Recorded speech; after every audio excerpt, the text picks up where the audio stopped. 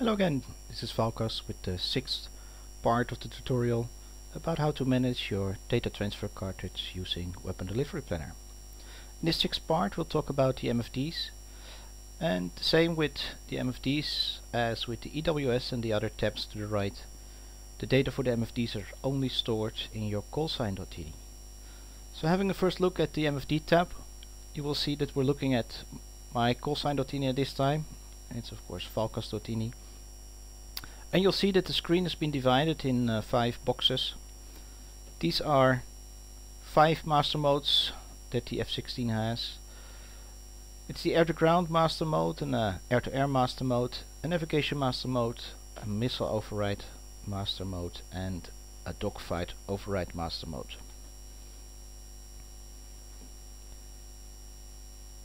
You also have seen that the screen is showing actually 4 MFDs. And the first question arises, does the F-16 have 4 or less MFDs? Of course it has at this time only 2 MFDs.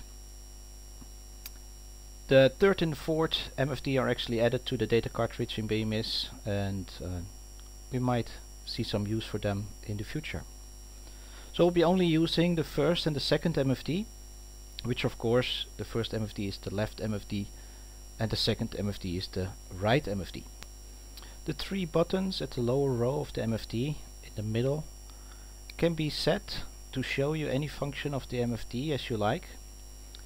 This can be done in the cockpit by selecting another function at that position, or they can already be pre-programmed in the data cartridge. So after loading the data cartridge you already have those pre-settings for these 5 master modes. As you see, at this time I have nothing programmed here, and you don't want to have that because you're going to get blank MFDs in the cockpit.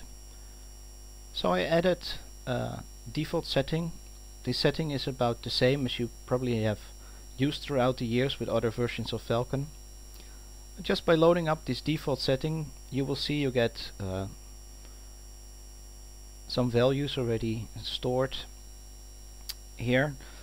Just take a look what it's actually showing. For example, we switch to an air-to-ground mode, then the 3 middle buttons in the lower row of MFD 1, the left MFD, will show the HAD. The middle button will be blank, and the right button will show the fire control radar. The boxes on top will actually show you which one will be active when you switch to the air-to-ground mode, and in this case the FCR is selected.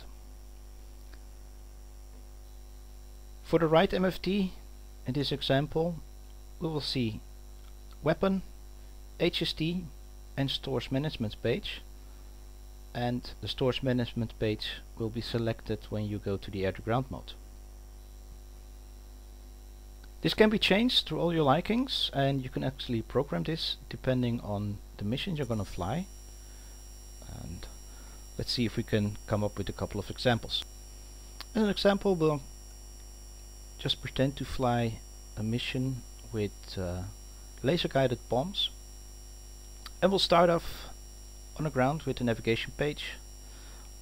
On the navigation page I'll want to see of course navigation information, and I don't want to see too much on my navigation trip, so I'll blank out these 2 on the left hand side, and I only want to see my radar that I can observe incoming traffic, bogies, bandits during the navigation part. On the right MFD I of course want to see my navigation screen, the HST, and it's also selected when I switch to navigation mode.